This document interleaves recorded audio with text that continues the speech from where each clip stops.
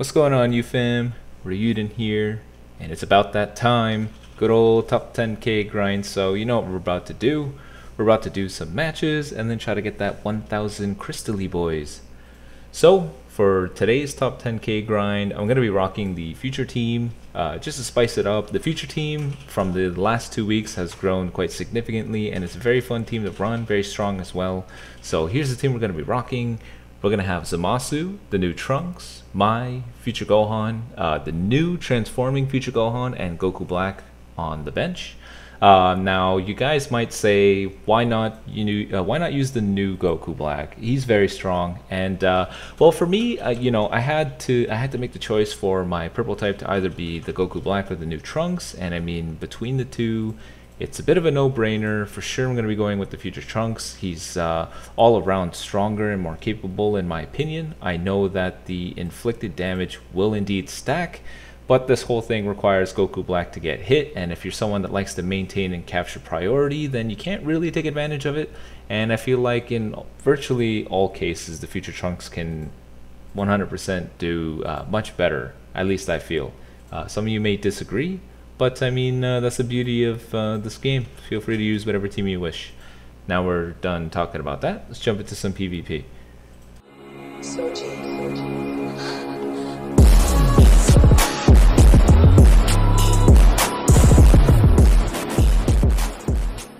Alrighty, here's the first match of the video, going up against a really awesome movie saga team. I haven't seen that purple Broly in so long, so super happy here. Now you can see I'm struggling with who I should bring here. None of his units are able to nullify endurance, so I was debating on the Zamasu, but ultimately I go ahead with the usual good old Future Gohan, the transforming Gohan, and the Future Trunks. It's just such a wonderful combination, really. You have one unit that you can afford to get rid of. The transforming Gohan's green ability is very, very strong. Like in this case here, go ahead and use the green card just to throw out this Broly, so I don't have to worry about him for too long. You know, just chuck him away, and not only that, but every time you chuck away a unit, or when a unit swaps out, Gohan gains 30 ki and does more blast damage, so it's really nice. I start out the match here with a ultimate card. Oh, no, I mean a blue card. Now you'll notice here that the frames drop a little bit there, and one interesting thing I picked up is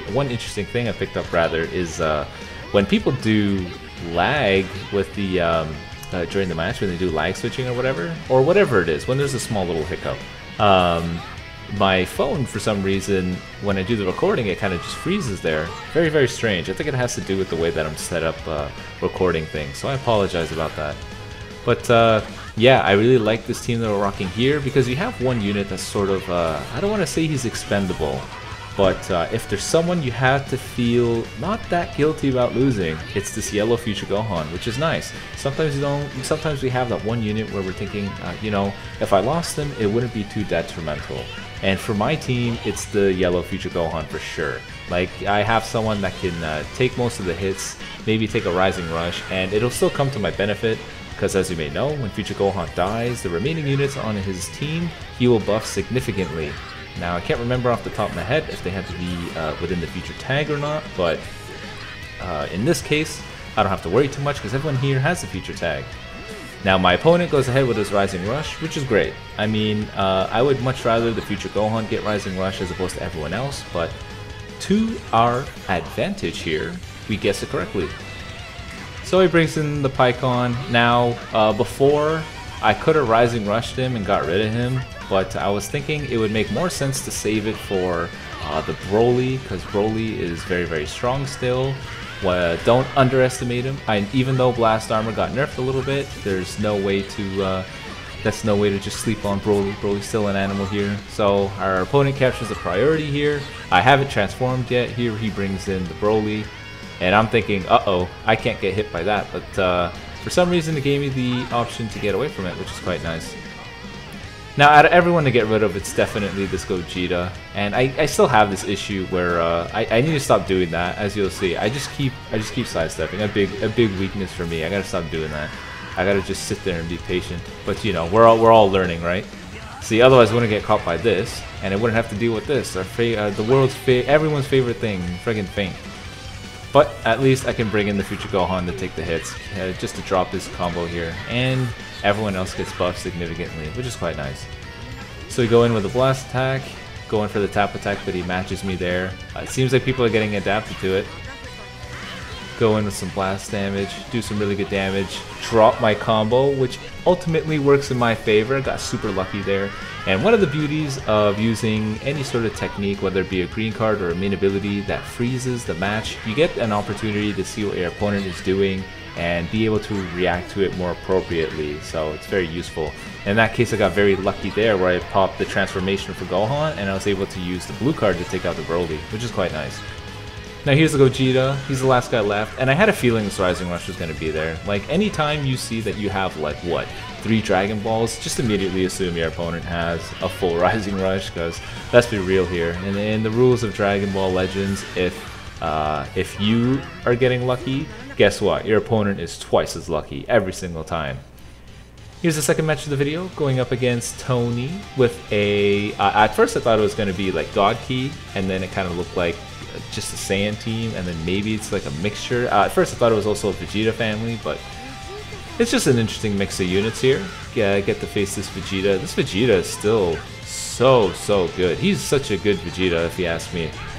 I feel like a lot of people forgot about him just because when he came out, a lot of other very strong units came out of nowhere and took the spotlight away from him. He's still very good. You know, it's pretty ballsy to be using him now of all times though, considering there's so many rampant, strong purple units going about. So, you know, kudos to this guy for doing it. Very gutsy to do that. But yeah, I know for a fact that I gotta be very careful for him.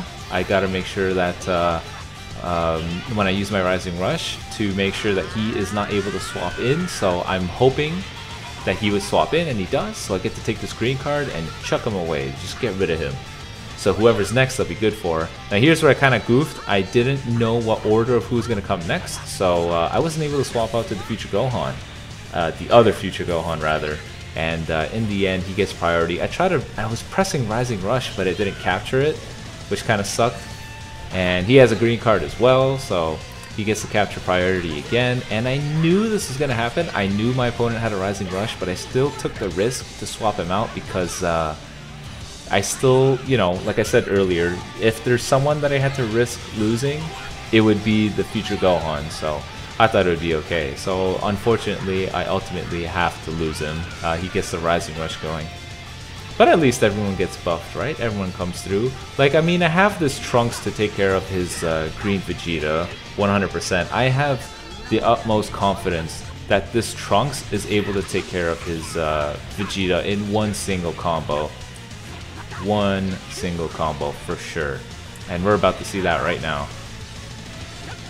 Swaps in, which is good for me. Man, this main ability, being able to gain key and cards, I'm telling you, is just so strong. Even though they made it so that you do less damage with the more actions that you take, look at this, it's crazy. And then I baited out his Vanish there with a single tap, and then I gain priority back. And I'm confident that he doesn't think it's going to be a green card. And maybe I should have popped Gohan's main ability so that I would have been type neutral, but I still had the confidence that I was able to get this off. And I'm making excuses because I forgot. Look at this. Crazy damage still. Trunks being on the bench, the guy is still an absolute animal. Type disadvantage and we still hit 2.4 mil. Fantastic.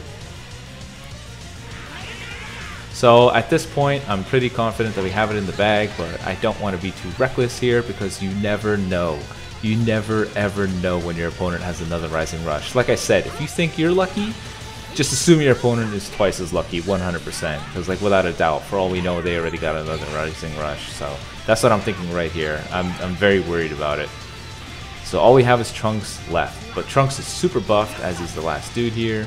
And he was waiting for my sidestep, but that's not going to catch me. So I go ahead and take care of his Goku. I'm thinking I'll be okay here. I should have backed up here, but unfortunately he gets me. I was hoping for a blue card, really. But here we go, he's doing minuscule amounts of damage, and he seems to be pretty passive. I wonder why. I was thinking, if I go in with a blue card, I'll be able to deal with key cards, but I knew it. There it is. There's that infamous thing to watch out for, the damn Rising Rush. So, like I said, always assume your opponent is twice as lucky. So he gets his Rising Rush going, but this Trunks is such an absolute monster that even though his Green Vegeta is weak and he has no units, I'm still alive, still up, and my opponent forfeits because it would have been inevitable that he would have died there. And then here's the third and final match of the video, going up against a God Key team. Quite nice. I like facing diverse amounts of teams. It's very fun. So start out with the yellow Gohan as always, because if I lose somebody, it can be the yellow Gohan. I mean, he has his green card to heal up as well, so there's always still that wiggle room for making mistakes, and he's tanking this very, very well. The future team has such good synergy, really. But I mean, between the future team and this damn blue Goku, he's definitely winning that tanking bet there. I was surprised that I dropped the combo there. I didn't think I did. Lately I've been seeing people drop combos so strangely, even though I would have assumed that they got it, or I kept it rather.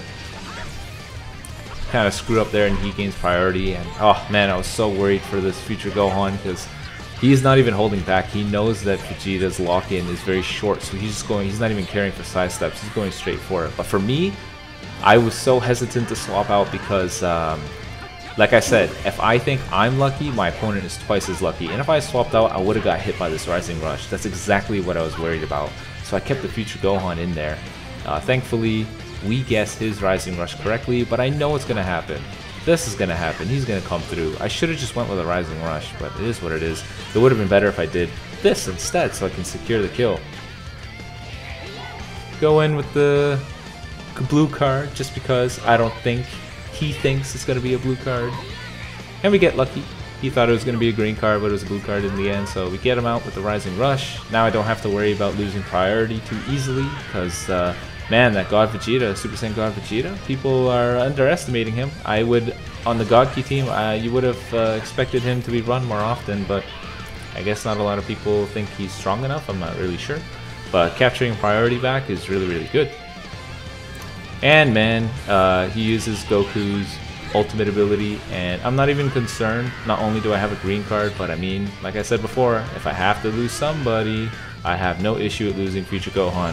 Which, guess what? We do. I didn't expect his blue card to be there. I honestly thought it was going to be the green future Gohan that was going to come through here. I did not think it'd be the Trunks, so I kind of wasted his main ability.